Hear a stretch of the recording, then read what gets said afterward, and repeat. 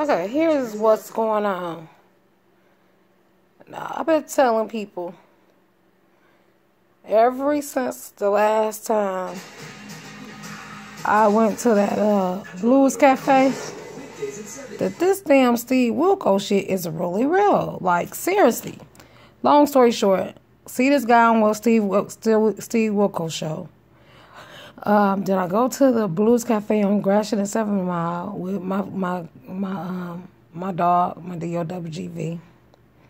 And I see this man literally working at the Blues Cafe. And I've been telling people this story about this guy walking the Blues Cafe and the man from Steve Wilkos show that basically admitted to being a child molester freaking walk around in the bar like nothing never happened. Like, this shit is real. Like, seriously real. So, everybody, of course, believe me, but they don't believe me. So, here is living proof that this man is not even working not even a mile from my house. And he's a freaking child molester. Admission from his own self about being a child molester. Okay. So here's the story that everybody look at me sideways and halfway crazy, like I don't know what I'm talking about, when I told them I seen this freaking child molester at the bar. And now here we go. It ain't nothing but God. Show me this man again. I'm putting his ass on blast. Yes, I am. Y'all just watch a little bit. Are you upset at all that you're not with Bernard? I don't care. I could care less about him. Him right there, y'all. Relationship with him? Yeah. Freaking child molester. You went to go make the police report, and the police said, "Get the hell out of here." Yeah. And you said, "I want to report a child being molested." I had the boys. Have you ever been arrested? Yeah. You ever been arrested for drugs or? No. No, I don't sell drugs. I don't have nothing to do with drugs. I'm just curious. Do you do drugs? Smoke weed. I ain't gonna lie. I ain't got nothing to hide. Anything else? He is working at the bar, y'all, people. I guess he say the bar, he can't get caught.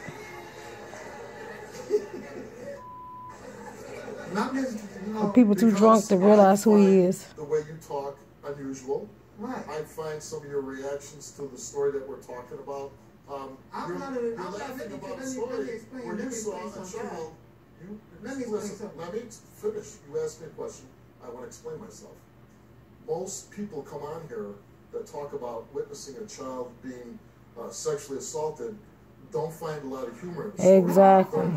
Well, you've been laughing several times. I don't find no humor in it. You want to know something? If I found humor in it, I would have ran down there in that basement and I would have whooped Bernard's ass about what he was doing. Right. I didn't find that funny at all. Okay.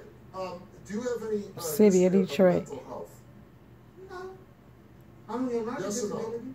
Only a learning disability. Raping people's children. Well, I'm not concerned about that, but you don't. And he walking scot-free. Like, I'm trying to figure out why is he not in prison after so now you openly admitting here and that they believe that you're making this story. Right, I know that they do.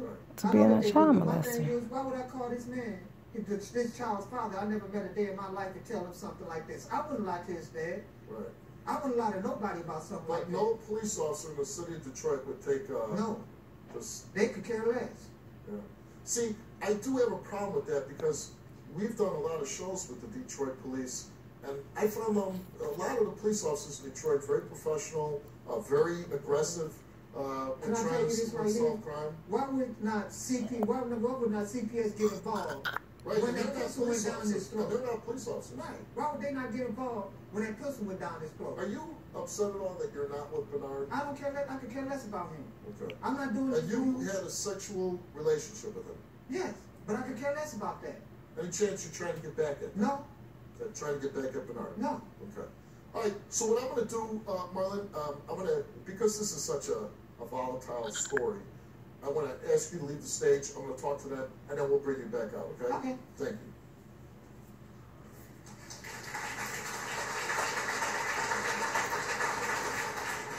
All right, let's meet Bernard.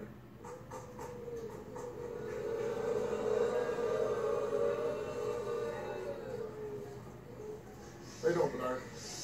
Well, he was standing up. We'll do talking standing up. Marlon is here, and he states that you guys were lovers. Never.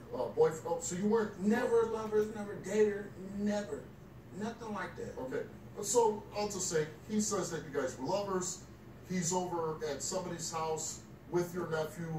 The nephew's playing a game on a phone. Walks down into the basement. He gets suspicious that the nephew went down the basement, and he says that you're staying in a robe, full frontal nudity, forcing your nephew to perform oral sex on you. For one, that never happened. For two, I'm never alone with any kids or anybody by myself unless I'm at my own house. Why is that? I'm not allowed. I don't like being around kids because I don't like kids. Right, but I don't babysit. It's not like a court order, right? Like, no, it's not nothing like a court order. I just don't like being around kids. Okay, period. That's fine. But I don't understand like why he is making up these allegations. So you're saying, I really think he's obsessed with me. So he said after that he witnessed this that he beat you up. Never. And you know what's funny? I believe that he did not beat you up. I'm just. I don't believe that nothing he's saying. I never did. You never were with Marlon? Never was with him. Was he at the house? I don't even remember when he was at the house. How do you know Marlon? I met him, which he got into an altercation with him because of his mouth, and they had a little physical fight, and he started hanging with my mother, and after he started hanging with my mother and stuff like that, I ended up getting into it with him. Why did you get into it? We was driving one day coming from a bar, and he was intoxicated, but he was in the passenger seat. And it was his car that I was driving. I had two of my friends that was in the back seat, one have kids, and the other one was her sister. And we're driving, and he's throwing the car in park as we driving. So while you're driving? While I'm driving, he's throwing the car in park. So after we pulled up to my mama's house, I dropped my friends off, I smacked them. Because you put my life in danger and my friends, and she have kids. Dangerous. So after that, I have not seen him ever since I smacked him. This was like last year. You haven't seen him in over a year? Over a year. Okay, y'all. Did you ever sexually molest your nephew? Never, ever in my life touched my nephew. Either he's totally lying, or you're totally lying. He's a liar. Hey, did you tell me this? When? The same thing that happened. You know what you're doing. If you really know what you're doing to him, I'm not going to lie about that. It's man, you got the answers you deserve. Okay, real quick. I'm going to fast forward this all the way to the part where they do the lie detector test. And y'all see this fool admitting to being a freaking child molester. Made me understand why this man ain't in jail. But you know what? Maybe I should take into consideration this was in 2014, 15, when this show aired. And I seen him in the bar to be like in June of 2017. No, that's not enough time, because you stood up there and admitted that you had sexual relations with a kid, or you raped a kid. So I'm going to fast forward it so y'all can see it. Everybody know that Caprice was not lying. This man is here, live and in color, not behind bars, and I'm trying to figure out why. The evidence is all here. His dumb ass done went on the Steve Wilkos show, accusing somebody else, and all along it was him. Okay, y'all, hold on. I'm about to pause it and fast forward the TV. Let's do this. Hold on.